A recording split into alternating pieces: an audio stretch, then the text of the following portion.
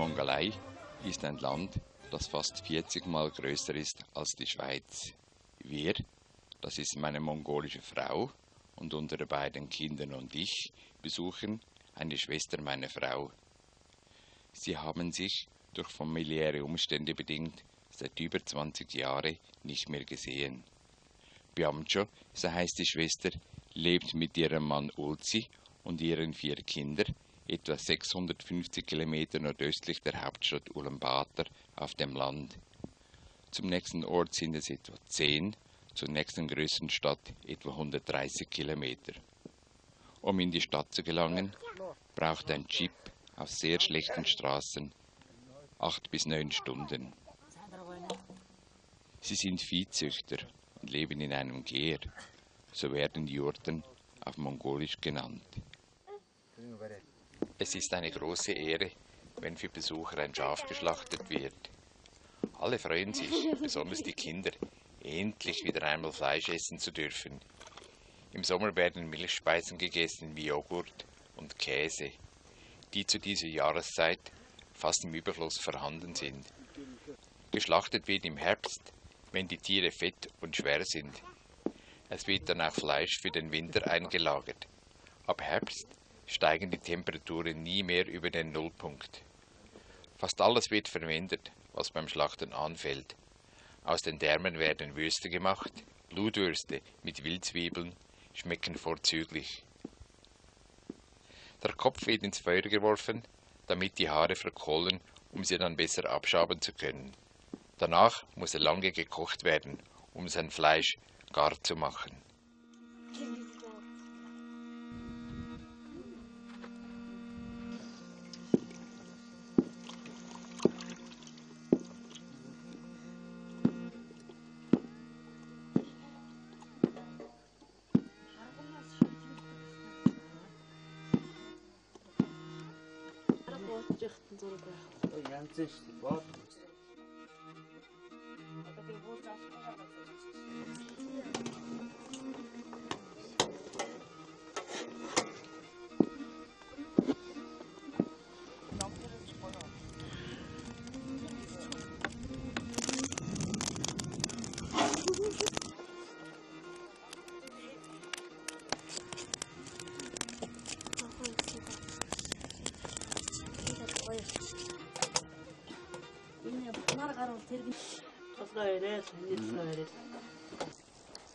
Obwohl Wasserholen eine schwere Arbeit ist, wird sie meistens von Frauen erledigt.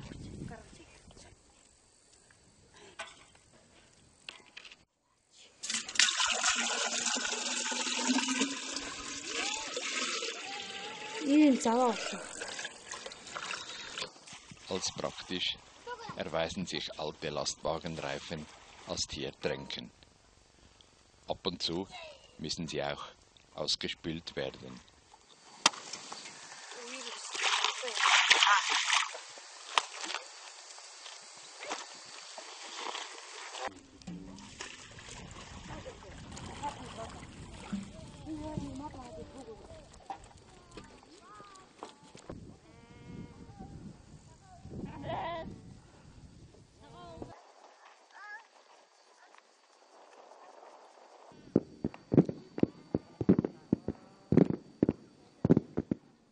Ein junger Mongole möchte heiraten. Für den Filz seines Gers braucht er etwa 200 Fliese von Schafen. Für das Locken der Wolle kommen heute Eisenruten zur Anwendung, früher wurden Weidenruten verwendet. Die zu reinigende Wolle wird auf einer Unterlage aus Filz, auf der ein Stück Leder liegt, heute wird auch eine Gummimatte verwendet, ausgebreitet. Die Arbeiter setzen sich auf Sitzkissen oder an anderen Unterlagen, die auf den Seiten der Arbeitsfläche positioniert werden, und schlagen die Wolle rhythmisch, bis sie flockig und leicht wird. Und Schmutzpartikel, Pflanzenteile, verfilzte Knoten auf der Unterlage liegen bleiben. Wird die Wolle nicht sofort weiterverarbeitet, wird sie zu Stränge geflochten und in einem Sack aufbewahrt.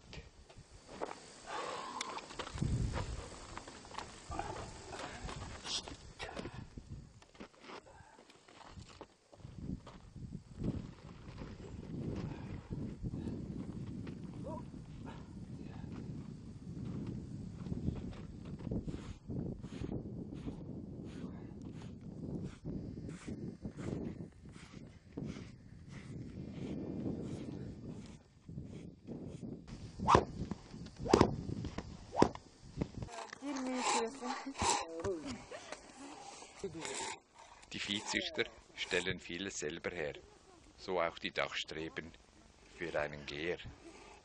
Oft sind sie bemalt und manchmal sogar mit Schnitzereien verziert.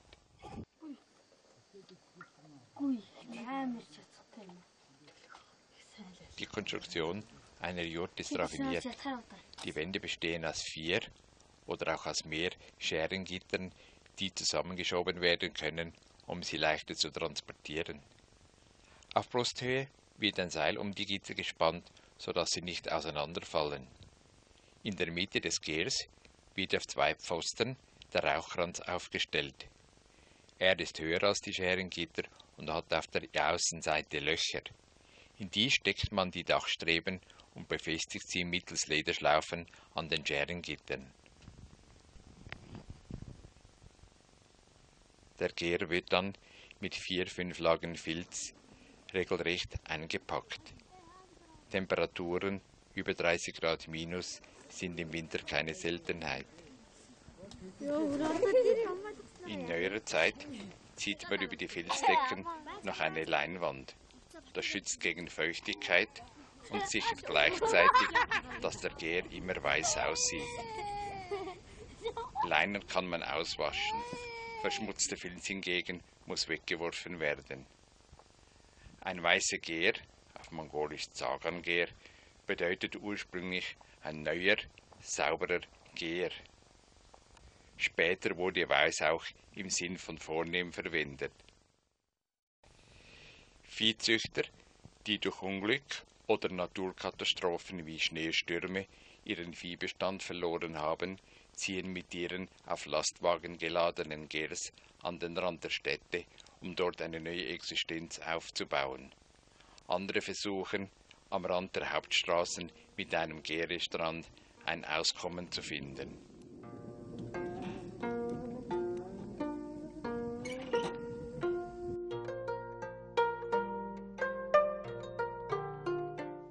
Bei den Viehzüchtern erledigen die Frauen die meiste Arbeit. Die Männer lassen es sich oft leicht gehen. Pferde sind ihre große Leidenschaft, tragen aber zum Familieneinkommen eher nichts bei.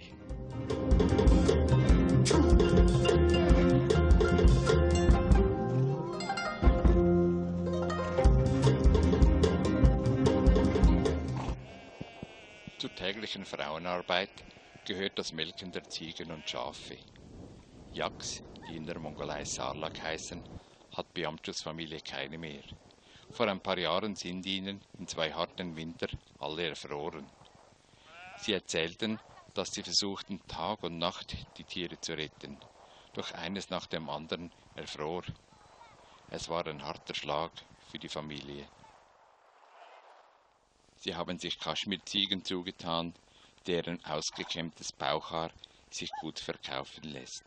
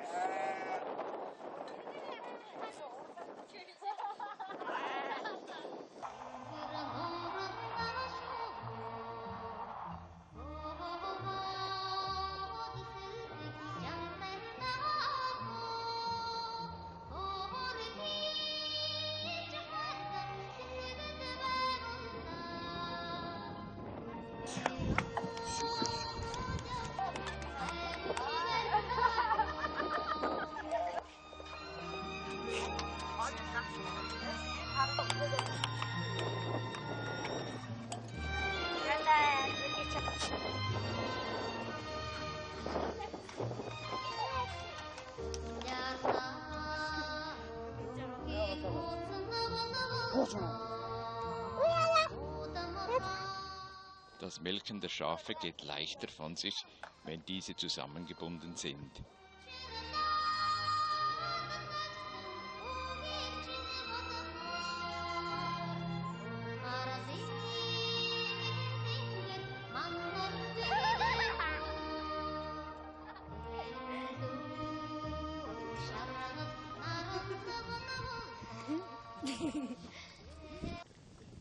Ist die letzte Ziege gemolken, werden die Jungtiere gerufen, damit sie die Reste saugen dürfen.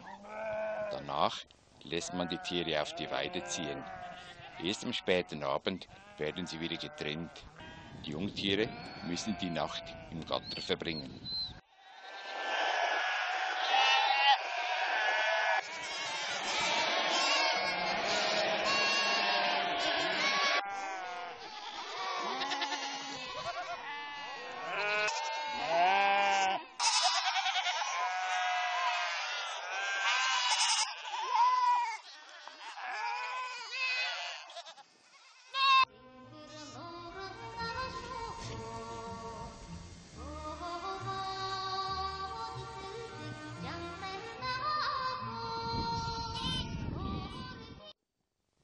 In der Mongolei kann das Wetter auch im Sommer recht unfreundlich sein. Sogar schneien kann es und kalt werden. Man hält sich dann sehr gerne im geheizten Gär auf und schaut den Frauen bei ihrer täglichen Arbeit zu. Es kommen auch immer wieder Besucher, besonders junge Männer. Die beiden ältesten, schon fast erwachsene Töchter von Beamch und Ozi sind sicher auch ein Grund für den regen Besuch.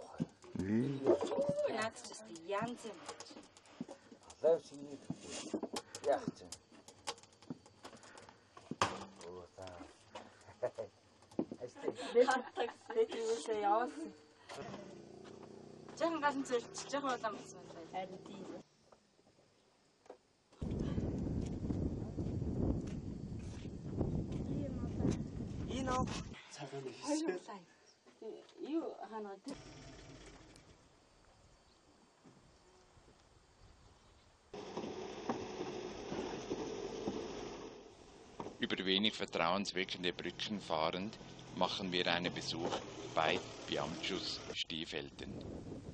Die Stiefmutter bereitete uns eine Suppe aus getrocknetem Fleisch, das zuerst auf ungewöhnliche Art zerkleinert werden musste. Ihr Mann zeigt uns ein Buch mit einem Bericht über ihn als Teilnehmer im Zweiten Weltkrieg. Auch eine Medaille hat er dafür erhalten.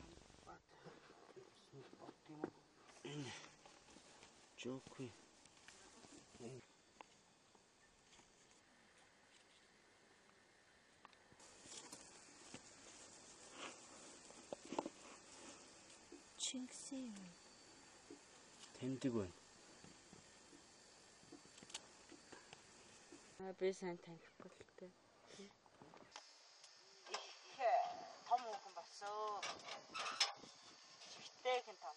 Тийм манайд ирээд ирсэн. Таны хуулийн үдэд энэ яагаад вэ?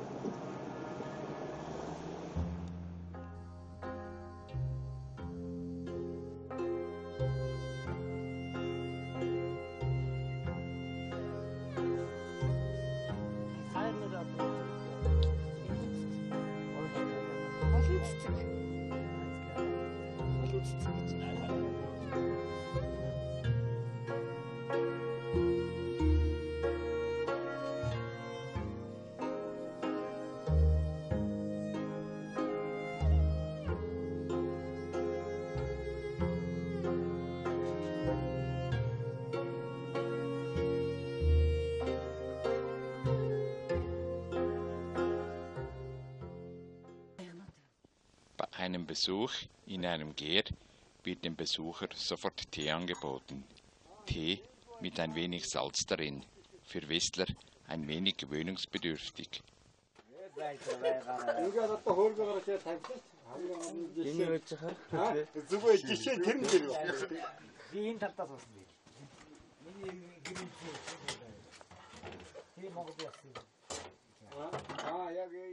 Jeder Mongole auf dem Land hat eine Schnupftabakdose auf sich in einem reich bestickten Beutel, wird sie immer mitgetragen.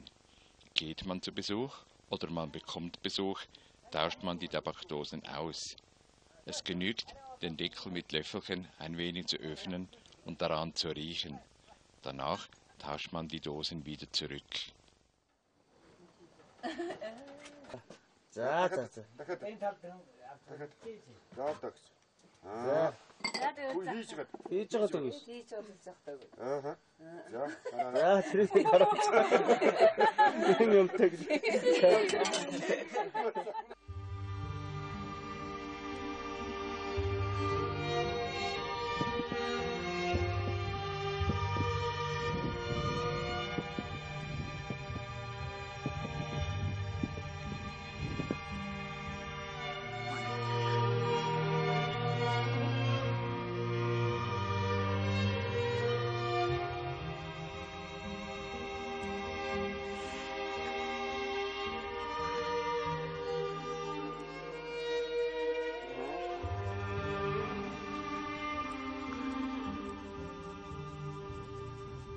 Азийн жижнэ эртний соёл төвхөнд хадгалан хамгаалж өнөө хүрсэн монголчуудын эх орны хөх тэнгэрийн хор гэж нэрлэдэг.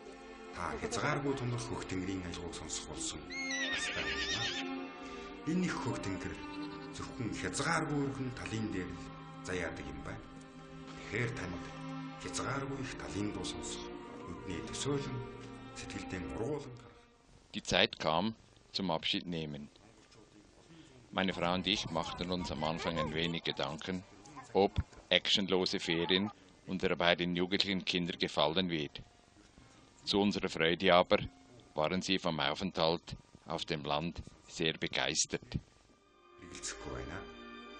Таны сонсож байгаа энэхүү бичлэг талын Монгол түмний дуу хоорын өчүүхэн хэсэг боловч сэтгэл санаагийг тань сэргээн тайлбарлах нь лавтай.